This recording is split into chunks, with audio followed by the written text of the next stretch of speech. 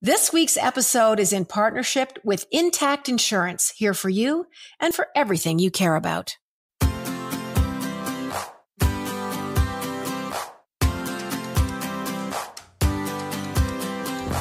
Well, hello, everybody.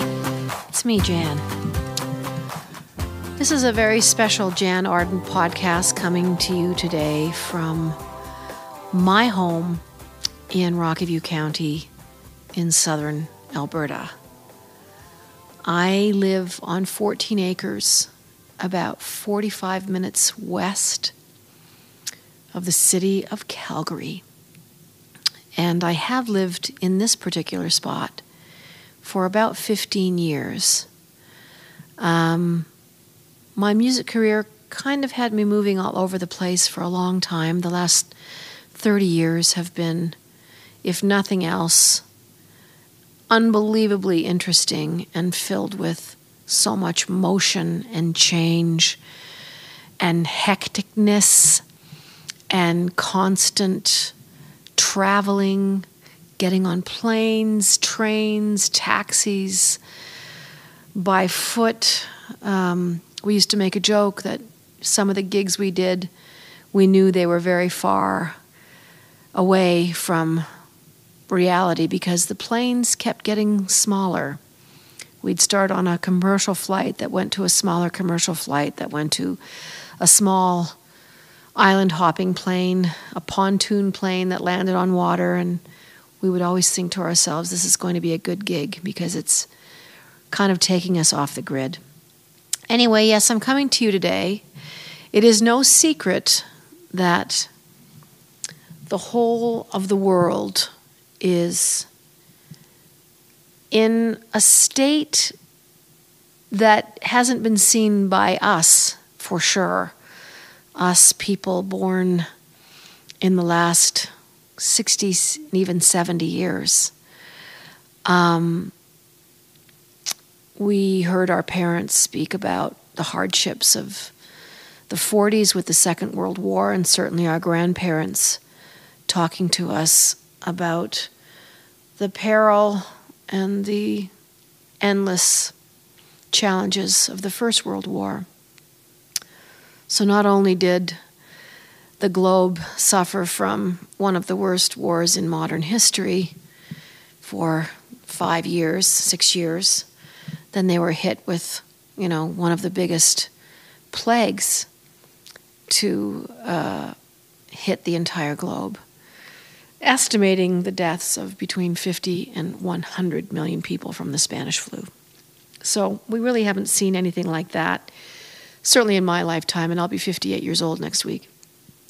So these are interesting times, and for me, I'm sure like many of you, it has caused me to stop, because we have to stop. We have to stay home, and we have to stay in, and we have to social distance ourselves. I guess that's going to be the catchphrase of 2020 is social distancing, and what that means to each of us individually, what that means to us as a society. What I wanted to do today is read you some poems that really have affected my life. I want to talk to you a little bit about how I even ended up being in the music business to begin with, because I don't think it's a story that a lot of people know. And I want to talk a little bit about my grandmothers and sort of where they came from and who they were. But yeah, I just want to spend some time together with you, and if anything, I hope to lift your spirits today and to give you a little glimpse into what's going on in my world here. I think connection has never been more important than it is right now. I want to read you this poem. Get some of this stuff out of my way here. I want to read you this poem by a woman named Peggy Friedberg. And Peggy was a brilliant poet, but she came to it quite late in her life. And I'm talking very late in life. In fact, she died, I think she actually saw a draft of the book that I'm about to read from. This is called Poems from the Pond. Peggy Friedberg was 107 years old when she passed away.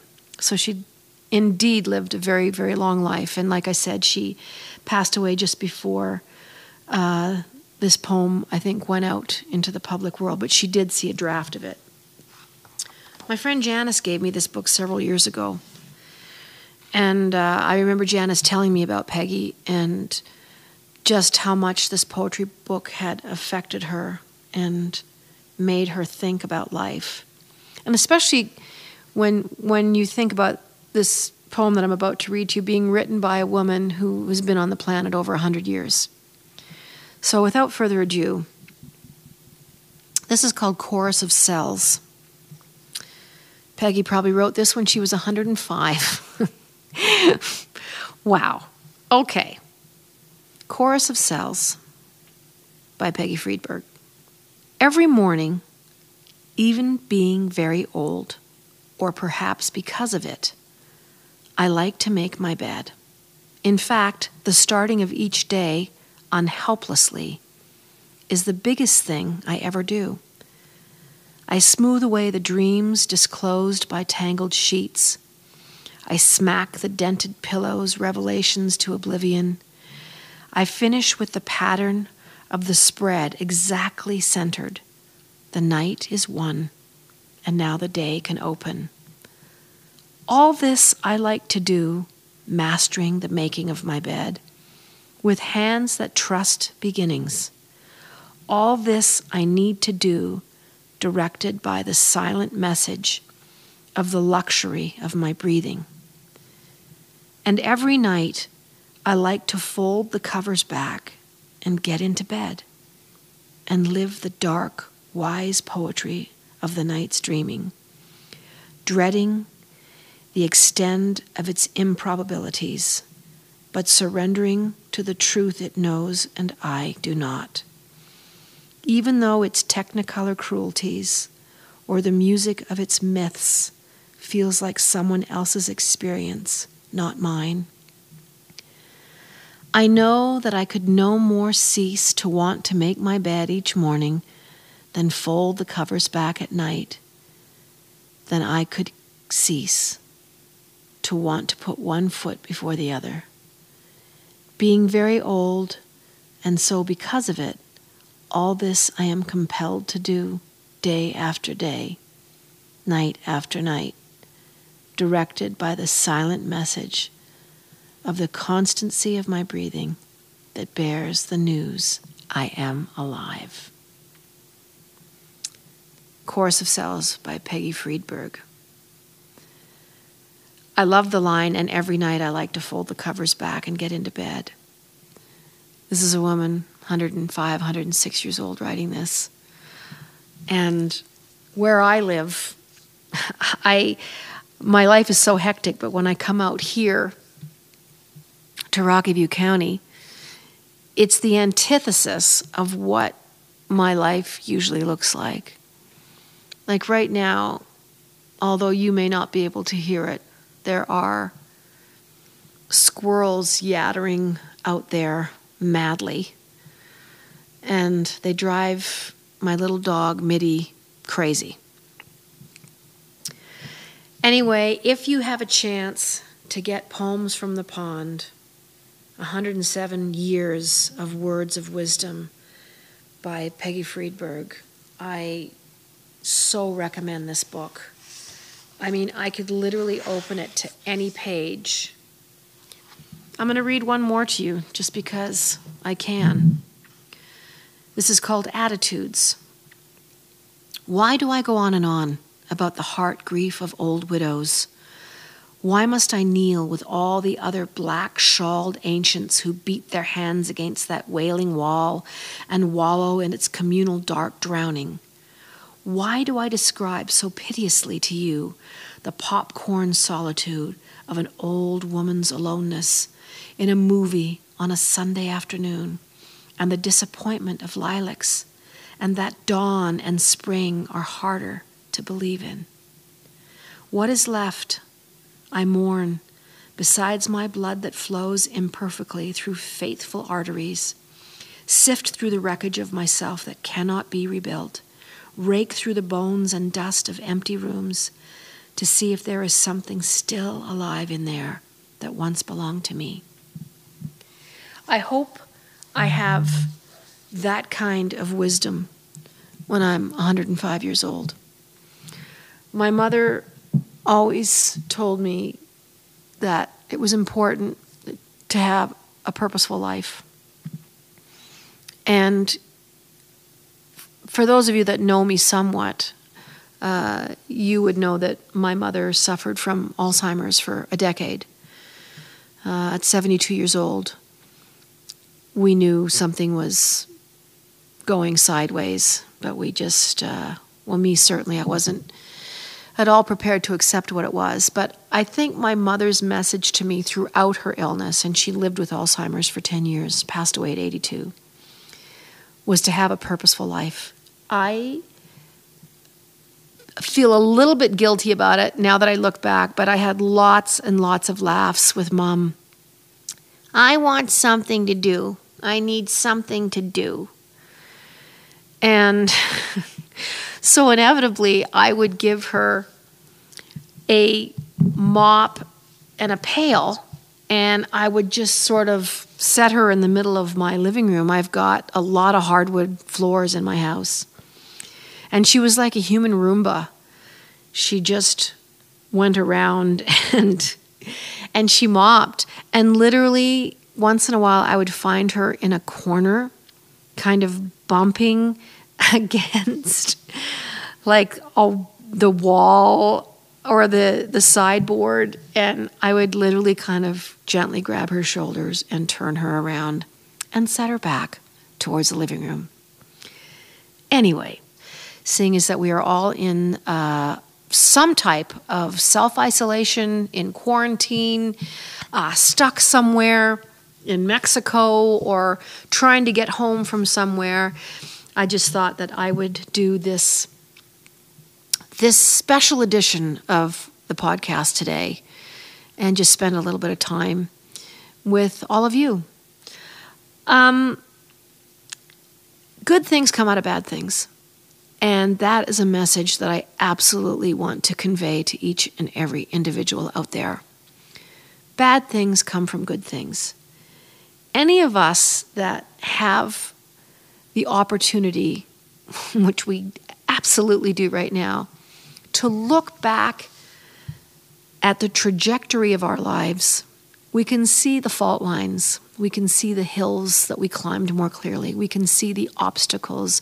We can see the breaking points, but we can also see those triumphs and those successes and the wins that don't seem to come often enough. But as we look back, we can see why they happened, and usually they happen because something bad, something dreaded, some horrible doubt has led us into a place of enlightenment and a place of positivity and a place where we have experienced the most growth. I am in the music business and I'm a singer today because my dad was an alcoholic. He was a raging alcoholic. And when I was younger, I knew something was wrong, but obviously did not have the emotional wherewithal. I wasn't mature enough or grown up enough or old enough to recognize and understand what was going on. That was the silent burden of my mother, which I understand so much more clearly now. My dad was a hard worker. You know, he was always a very good provider. He was extremely talented. He left home when he was 15 years old and ended up working in northern Alberta and northern Saskatchewan on a seismic crew. So they were basically these young guys. My dad worked with guys that were in their 20s, which they were incredibly young, but they were considered the old guys on this crew. But, my dad was 15 years old and up there with all these old guys. He has some horrific stories of, just being up there on these seismic crews, basically looking for rock configurations that would point towards petroleum. This is sort of what my idea of what he did was. I think the end game was definitely looking for oil and where to drill for it. Anyway, my dad said that these guys were, obviously so young themselves, but he said, Jann, when I started drinking, he said we'd have a 40-ounce bottle of some kind of cheap whiskey, and our mixer was a big jug of wine, like a 2-gallon jug of wine. He said that's what we mixed the whiskey with. So can you even fathom how friggin' hammered these guys were? Like how drunk they were. So I think my dad's introduction into the world of alcohol, and I'm not saying this happens to everybody because obviously it doesn't, but for him, it set him on a path that just wasn't good for whatever reason. And my dad was raised in a Mormon family. Like I come from a really, really long line of Mormon people. And even I'm like baffled by that when I think about it. My dad's mother, Crilla, that's an interesting name, Crilla, Crilla Ellison, came up in a covered wagon from Salt Lake. And everybody knows, the Mormon stories from Salt Lake City. When you think of Salt Lake and you think of Utah, you think of, the Mormons being there with the big temple. And anyway, the government was offering land, free land or very, very cheap land back at the turn of the century, and they came up in the late 1800s from Utah in a covered wagon. Can you imagine taking that trip? I just don't even know. I mean, comparatively, when I think about myself sitting here and feeling quite sorry for myself that I'm, staying in the house and canceling all these jobs, and, we're all feeling very hard done by right now. You don't really have to think too long and hard about someone, and my grandmother was very young too. She would have been a young girl coming up. And they settled in Cardston in southern Alberta. And my great-grandfather was one of the gentlemen that was involved in building the Mormon temple in Cardston. So, yes, long Mormon history, but I digress. Good things come out of bad things. And because my dad was an alcoholic, I knew, even at 10, 11 years old, to cut a wide swath around him. And so I ended up spending a lot of time in my parents' basement. Dingy, no windows. Basements were basements back in the days. They weren't like walkouts now. I remember there was like one bald, lonely light bulb in the middle of the room with a long string on it. And you'd run down there and swing your arms around trying to touch some small part of that string so that you could pull it and turn some light on. There was indoor-outdoor carpeting down there. Concrete walls that always smelled wet and musty. There was a definite smell in my parents' basement that was unmistakable. But I would go down there and I would play records. The old record player was down there. And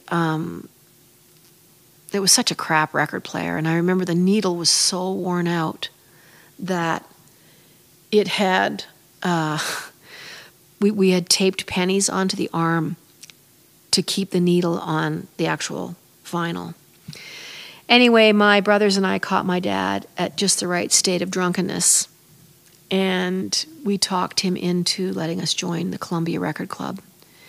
For 1 cent, you could get 10 LP records. So you all remember the Columbia Record Club.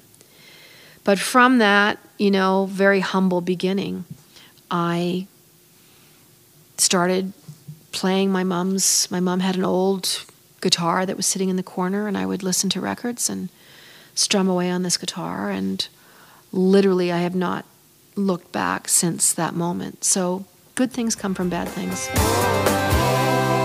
Hi, it's Jann Arden. You're listening to the Jann Arden podcast. This is our special edition coming to you live from my kitchen counter in Rocky View County. We were talking about good things coming from bad things. And indeed they do. So I was telling you about my dad being an alcoholic, and that being the main reason that I went into the music business. I would never, I don't think it would ever have crossed my mind to have considered music. It wasn't on my radar. I mean, I was very, very young. I hadn't even begun to consider what my career was going to be. We lived in the country. I should preface this whole story by saying that there was no corner store that I could run to. The kids were miles away from me. I took the big yellow, school bus, out to Springbank Elementary and the high school and the junior high. So, that was like an hour every morning and every night coming home. So there wasn't anywhere for me to go. So I really was, ironically, kind of isolated even back then as a young girl. But it's amazing to me just spending that time with music in the basement and how magic music is, how magical it is. I had a crush on music from the very get-go.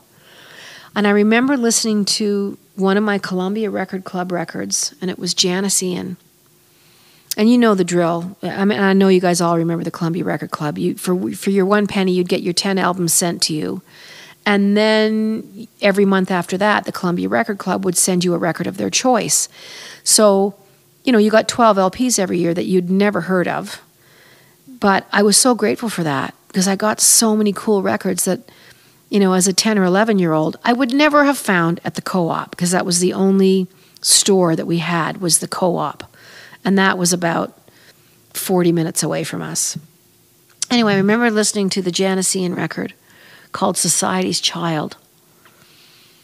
And one of the first things that attracted me about music was that it dawned on me that somebody had to write the music that I was listening to. And that was a real epiphany. I was, I couldn't get my young mind around the fact that a human being sat down and constructed these pieces of music. And that was fascinating to me. And I think at that moment, that very moment that it dawned on me that idea went into my head, that someone wrote the music, it's what I wanted to do. And I never wavered from that. Anyway, Jann Arden had written a song called At 17. And I think she was very young when she wrote it. I think she was younger than 17, or she may have been 17. I learned the truth at 17, that love was meant for beauty queens and high school girls with clear-skinned smiles who married young and then retired. The brown-eyed girls I never knew, the Friday night charades of youth, were spent on ones more beautiful. At 17, I learned the truth. Oh, but those of us with ravaged faces, lacking in the social graces, desperately remained at home, inventing lovers on the phone who called to say, come dance with me, murmur vague obscenities. It isn't all it seems at 17. Imagine a young teenager writing those words about the angst of youth. I mean, such the quintessential coming-of-age song. And I remember playing that over and over and over again. It was one of the very first songs that I taught myself on my mother's guitar. my fingers bled literally. I'm not just making up some dramatic tale. It frustrated me because I wanted to keep playing so much. Like, you play for 6 hours steady. To this day, I can't feel the ends of my left-hand fingers. They're just, after 48 years of playing the guitar, I can't feel the ends of my left hand, of my fingers. I think for me, hearing somebody sing those words, I was just like, you can write down whatever you want in a song. You can say whatever you want in a song. And I was fascinated by that, and I could not start writing songs soon enough. I think I was 11 when I composed my very first song. And I wrote terrible songs. I don't even think I could really sing much at all. But I often wonder, what would my life had looked like had my dad not been a drinker? And that's what's so hard to come to terms with is, we think about having free will and we think about making choices in our life. But then there's also this external stuff that's at work constantly in our existences. Stuff that happens that pushes us into a direction. And you wonder, is that really deliberate? Like, was that the absolute design for me? But my experience in my entire career has always been exactly that good things come out of bad things. I was in my parents' basement for the next 6 or 7 years, playing songs, learning how to play songs, listening to records. I couldn't get home from school fast enough to go down into that basement. And above me, a storm raged.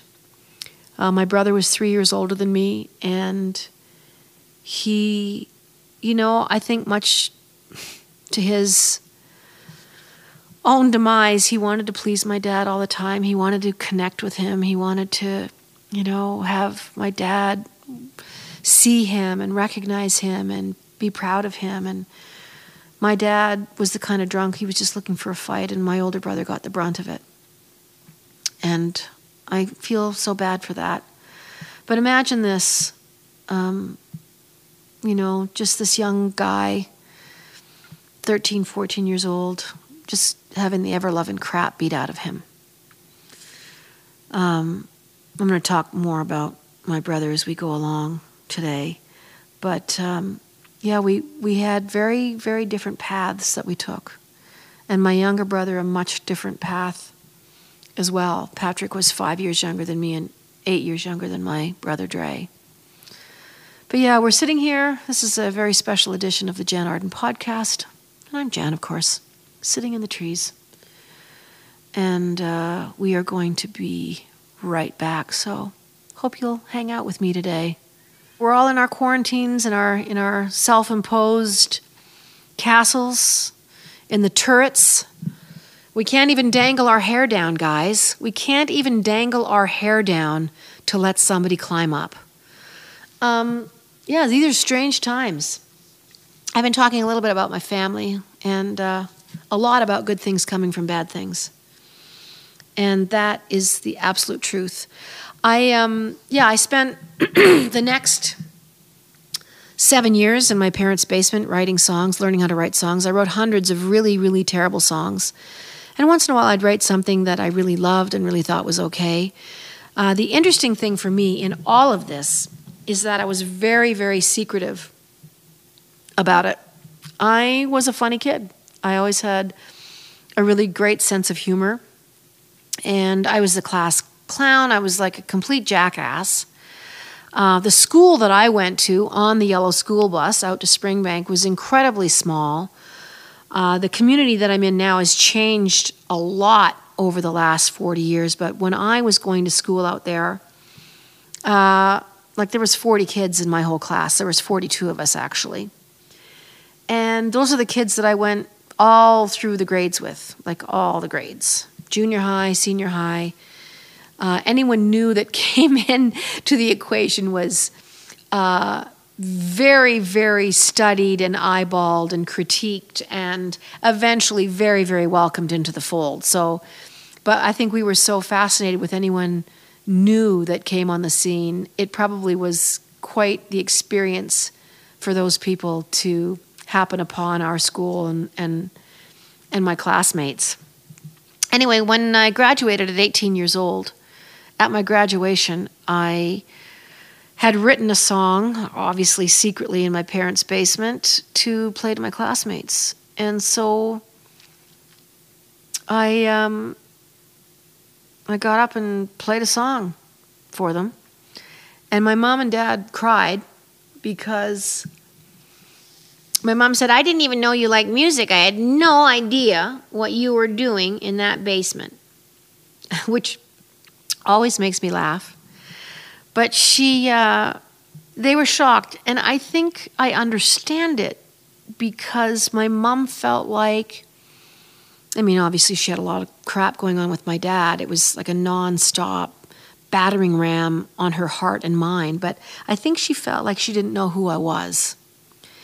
And I'm sure it hurt her. I remember getting my period at 16 years old, and I didn't tell her. I didn't talk to her. I didn't have that kind of relationship with my mom. And as I got older, my mom and I were like so very close. But I think back to that, I just relied on my girlfriends.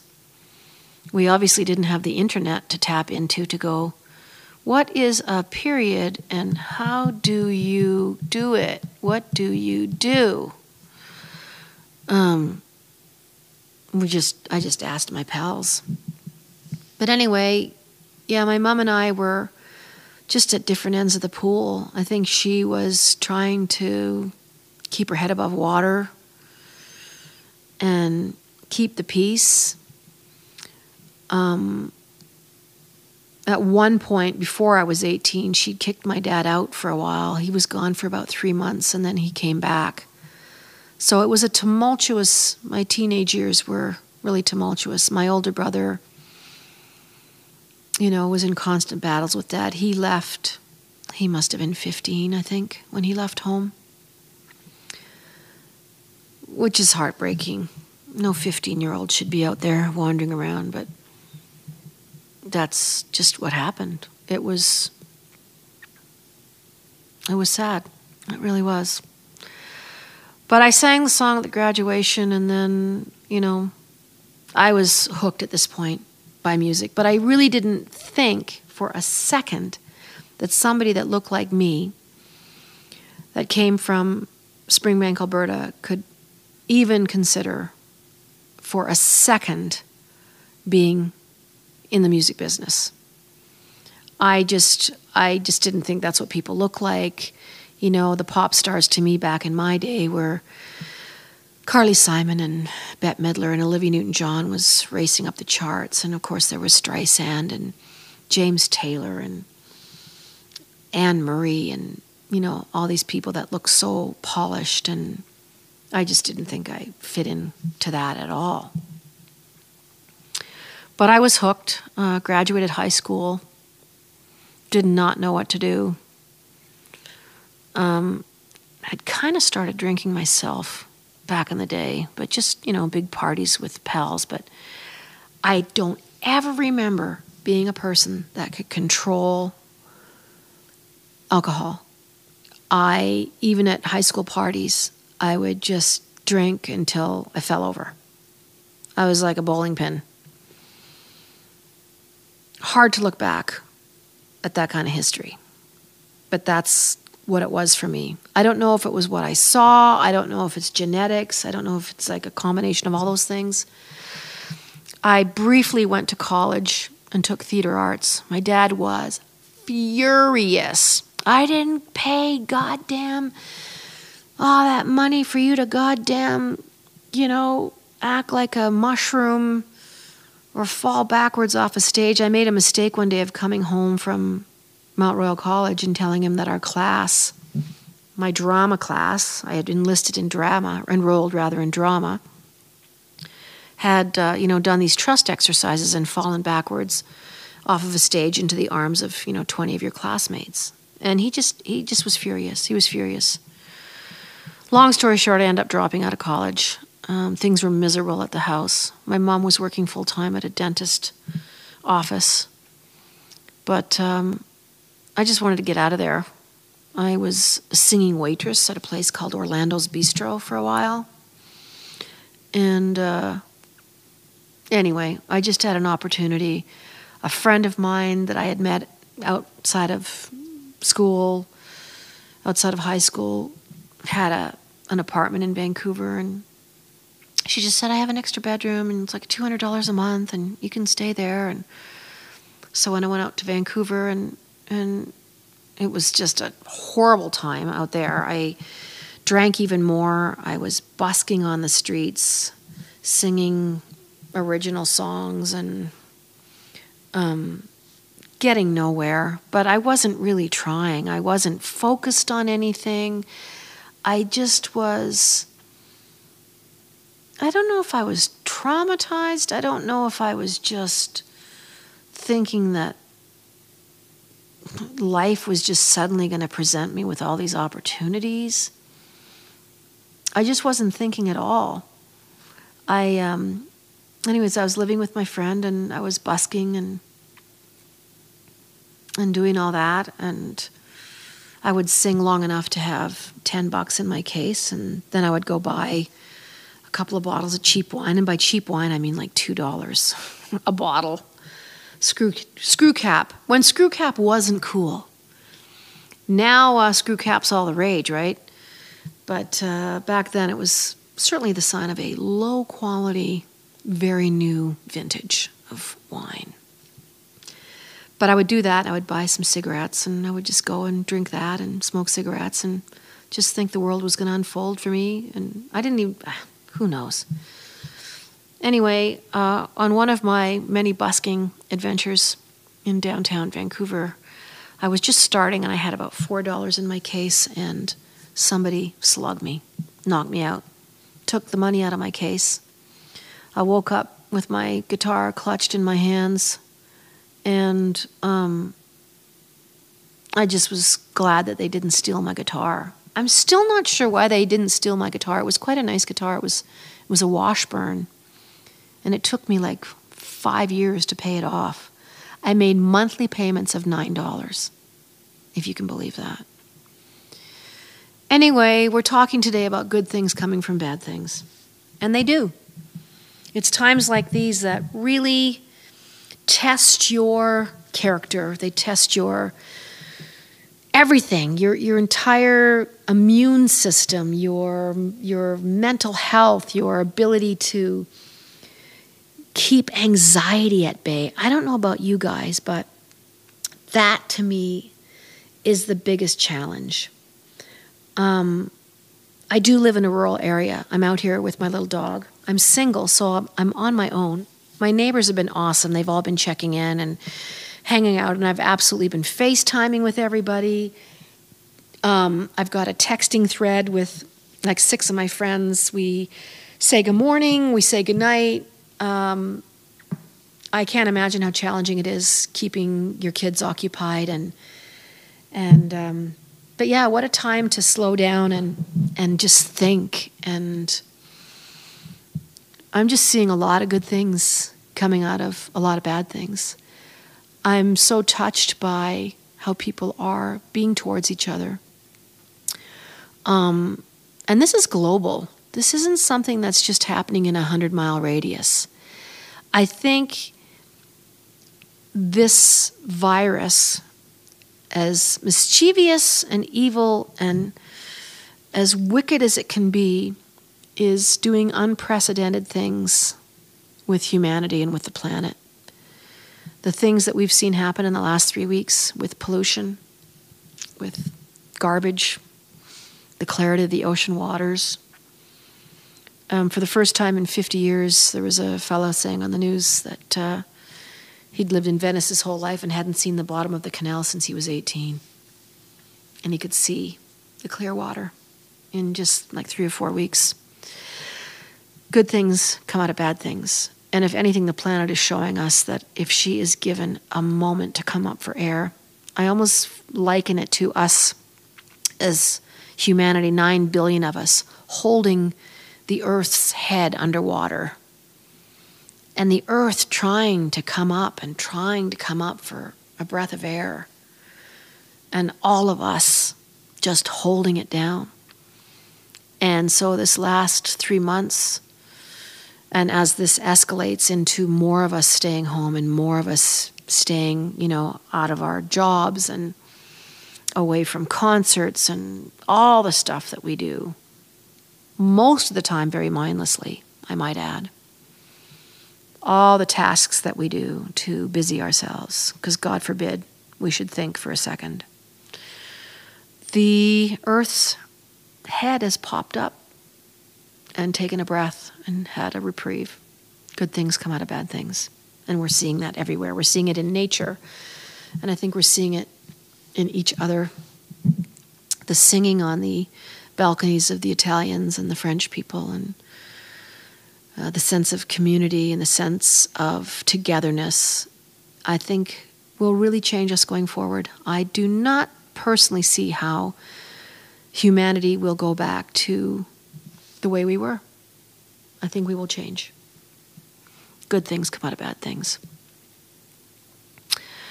When I got slugged out in Gastown playing my guitar, I ended up, obviously scared, and I didn't want to do it anymore. And there was a part of me that just thought, oh, you can never make it in the music business. God, don't be an idiot. I sort of licked my wounds and put my guitar in its case, and I didn't want to tell my parents. I didn't want to do any of that. I wanted to just not tell anybody what had happened. I saw a sign in Lonsdale Quay that said deckhand required, no experience necessary. So I ended up working on a salmon trawler for like a month. And, I'd been, like I said, I was doing a lot of drinking and smoking cigarettes and just being mindless. But I ended up on Norman Earle's fishing boat in the Pacific Ocean, fishing for salmon. We were out there for a month. But I sobered up. So I was just 20 years old. And for that month, I didn't drink anything. He certainly had beer on the boat, but I didn't want to. It's one good thing I'll say about fresh ocean air. And he'd get me up at 4 o'clock in the morning, and I would, open up a bunch of tin cans. That was my idea of cooking and breakfast, and we just ended up fishing. And it was a big trawler boat, so here's this 75-year-old guy on a salmon trawler working all the lines and pulling the fish in, and I was gutting 400 or 500 salmon a day. Anyway, it kind of rebooted me. I came back from that fishing trip. I had $300 in my pocket, which wasn't a lot, but it seemed like a small fortune to me at that time. But I ended up moving home. My mom cut a little ad out of the newspaper because I, of course, had moved back in with my parents. Felt like the biggest loser in the world. I thought, I'm going to go to Vancouver. I'm going to make it big. Make it big doing what? I wasn't doing anything. I wasn't helping myself. But she cut me this little ad out that was for a wedding singer job, a backup singer in a wedding band. Well, you'll just work on the weekends, and I think it'll be really fun for you, and it'll be nice, and you can go do that. And anyways, I got the job. The piano player's name was Dave Hart. I worked in that band for, 4 or 5 months, and then David, who was 20 years older than I was, so he would have been in his 40s, talked me into doing a lounge job. And it was the first time that I actually played some of my songs to somebody. I played him some of my original songs, and he just was mind-boggled. He's like, you got to start playing some of these songs in our little duo. And so we did. Not a lot. I would play like 2 or 3 a night. But we eventually had a very eclectic following of people. We played the interior BC. We played up in the Yukon. We played a lot in Alberta. We played out in Banff. We played downtown Calgary. And, on a good night, we'd have 80 people sitting very quietly smoking cigarettes, because you could smoke back then, and drinking. And I drank a lot, of course, again, because it was a lounge and people would buy me drinks. And this guy started following me around named Neil. He followed me around for months. As I get older, my memory of it all becomes a little less clear, but nonetheless, he started following me around, and I'm sure he saw me so drunk singing sometimes and ended up leaving, but he said, when you were really great, you were so great. And he said, I know those are your songs that you're playing. And anyways, within a few months, I started working closely with Neil. And he said, and he was a music guy. He'd worked with A&M Records. He'd worked with Katie Lang. Previous to that, he'd worked a little bit with her, and he had some experience. And he just said, I think we can try hard to get a record deal. Anyway, I want to save time to tell this story. I've only got a few minutes left, but Neil and I tried for like 5 years. We were turned down by everybody constantly. Good things come out of bad things. He sent my tape to A&M Records. He knew somebody that could get my cassette to the A&R guy there. A&R is Artist and Repertoire. Those are the guys that sign the actual bands. And he got my cassette to this guy named Alan Reed. Alan is the head of the Juno committee now, but I worked with Alan for a long time. Anyway, long story short, Alan, he got my cassette. We'd been turned down 30 times. I didn't expect anything new to happen, but, he listened to my cassette in Toronto in his car, and we were very hopeful. But, of course, the next day he called back and he said, I don't know. It's not really what I'm looking for. You have to understand that in the early 90s, the entire music, the geography of music was grunge. It was the whole West Coast thing happening. It was Nirvana and Alice in Chains, Pearl Jam. It was just all of that music. And Alan was 26 years old. He wanted to sign a band, a young grunge band. He didn't want to sign at that time, I was just about to turn 30 years old. So you can imagine that's old in the music business now. They groom women, especially so young women. I mean, look at someone like Billie Eilish. She's 18 years old. Anyway, Alan got the tape. He drove around. He listened to it. It was 10 songs that I had played acoustically with my guitar on this cassette, because we had failed miserably with producing demos. We had done bands and we'd done all kinds of things, and we were just getting turned down. So we did something really simple. Alan called Neil. Bruce is my present manager. Excuse the Freudian slip. And he just said, I'm not interested. I just don't know. I don't get it. It's not for me. I'm sorry. I just can't do anything with Jann. And I, of course, was devastated. Neil was devastated. We really didn't know where to go from there. It had been 5 years, 25 to 30, that we'd been demoing, failing. And so I was just going to pack it in. I thought, this just isn't for me. I can't. And I was really thinking, what am I going to do? I've done this. And I imagine that time I'd been writing music for 20 years. I've been writing music since I was 10 years old. Anyway, good things come from bad things. Alan's girlfriend, fiance, whatever, broke up with him. And at 26 years old, he'd never had anything terrible happen to him in his life, really. And he was devastated. He took time off. He had to reboot. He had to recalibrate. He was extremely depressed. Took some time off. And when he came back to work and got into his car, guess whose cassette was still in his car? Mine. He got in his car, and the first song that came on was a song called I Just Don't Love You Anymore. And Alan pulled his car over or went to his office, whatever he did, and he called Neil and he said, listen, I don't know if Jann's ever going to sell a record in her life, but I get it. I get what she does. Good things come out of bad things. Whenever you're in the middle of your own crap, know that the universe has other things swirling around you, and that there is so much positivity, and that nothing is static. Bad things aren't static. They're just not static. I am here talking to you. I'm in the music business. Alan Reed signed me. I've been with A&M Records for 28 years. I've been with the same record company. That's all the time I have.